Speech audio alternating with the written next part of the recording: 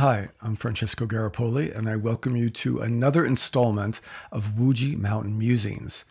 Today is number 108, which is actually the last one in the new book, Chi Effect, that will be coming out in the summer of 2023.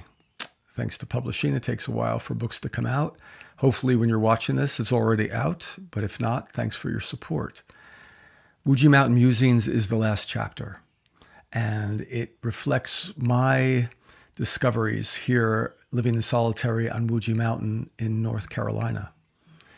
And it's the end of a very complex book on Qi, life force energy. And the musings are kind of poetic explorations on our Qigong yoga, Tai Chi practice, meditation, and how these principles of life force energy apply to us. So number 108, the last one, which is also a very important number in Taoism, represents that wholeness of being, that spirit within us. So let's see what 108 has to say. Yes, Qigong practice, including meditation, Tai Chi, and yoga, is key to helping us see the world in a clear way. Life can be quite complex for all of us. We each are delivered a unique experience set called life that is tailored to us based on our choices and karma. It's what we do in that flow that makes us who we are. Well, it sounds kind of common sense, that what we do in our practice, what we do with what happens to us, what we do with the choices that we make, that creates our journey and our practice. It really doesn't matter if your practice is mostly meditation or mostly yoga or mostly Qigong, mostly Tai Chi, or a mixture of any of those. First off, you are in a small percentage of the world because sadly, when we look at the world around us, we know that most people don't have a personal practice. At best, they go to church on Sundays. Thank goodness for having some moral compass, some spiritual connection. But personal practice is special and beautiful because it's that piece of us that we can take with us wherever we go. Right? Our practice is what we can do when the what hits the fan. It's the practice we do when we have that few minutes of quiet time instead of watching the television or checking social media. We can close our eyes and do some movements. And again, if it's yoga or Tai Chi movements, Qigong movements, it's beautiful. That you're doing something is fabulous.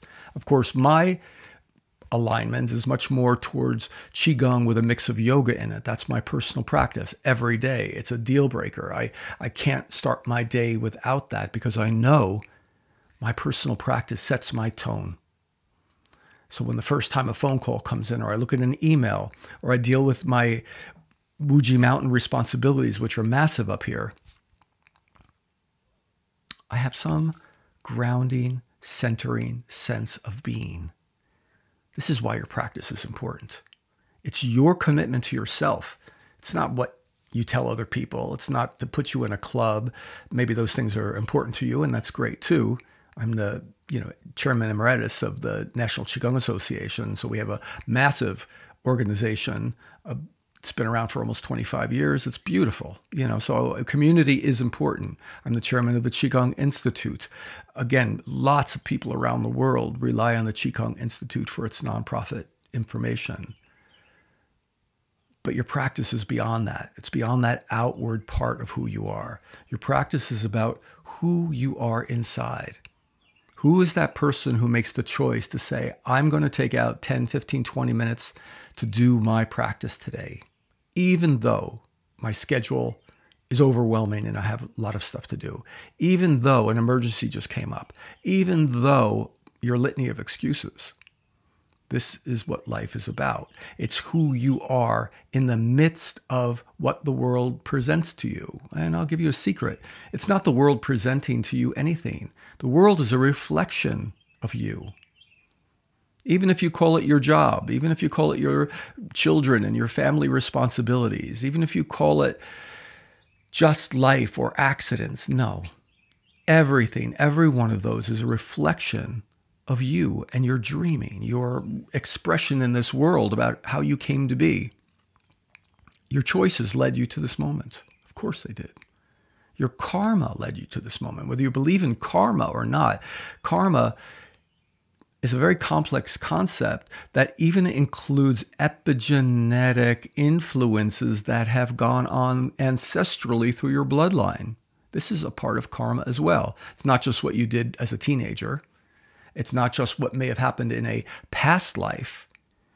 Other than thinking about past life epigenetically through your ancestral line and understanding that there's a lot of influences that come to you that sit in your epigenetic soup.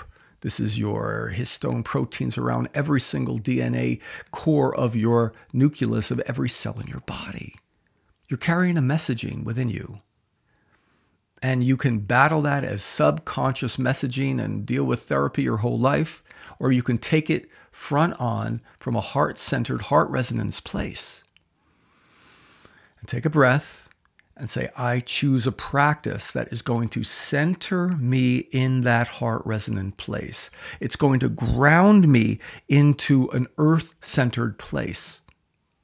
It's going to remind me that I am not externally referenced by the world around me and all that stuff that happens, whether it's on social media or whether it's globally or whether it's anything in the news you read about politically or otherwise, medically. You have to remember this journey is a spiritual journey, and that means it's internally referenced. And you might say, well, I thought spirit was out there. Well, please, there's no out there, there's no in there. There's just there. And where you choose there to be, where you choose your core to be. And if your core can be in heart resonance, and I don't necessarily mean the beating muscle here, but that does harmonize with the frequency of Shen Qi or spirit Qi, but your heart resonance is the complete contribution to your energetic field. Both your Wei Qi field, your body's unique signature set that comes from your organs, like I teach and certify people in organ cleansing Qigong. It's also your energy field that is mixed with the world around you, that's constantly interfacing in the world around you. As I talk about the third field, your Venn diagram, so to speak, overlap of your energy and the world and understanding the power of that. Your practice brings you to this remembering. Your practice confronts that conditioning, right? Think of the conditioning we're under. You say, oh, I'm free. I'm not conditioned. You're absolutely conditioned. I'm conditioned. I know that enough because I do my practice every day, and I confront gently what that conditioning, what that subconscious, automated, habitual thinking or emotional reaction may be. I do this enough. I've been diligent enough over 40 years or more of doing this practice, studying with great masters, to know that I can catch it at the very subtle level when an emotion comes up or a conditioning response comes up, so I can capture that in heart space and transform it and become free. This is how we become sovereign. This is how our practice can remind us who we truly are as energetic beings. Yes, physical.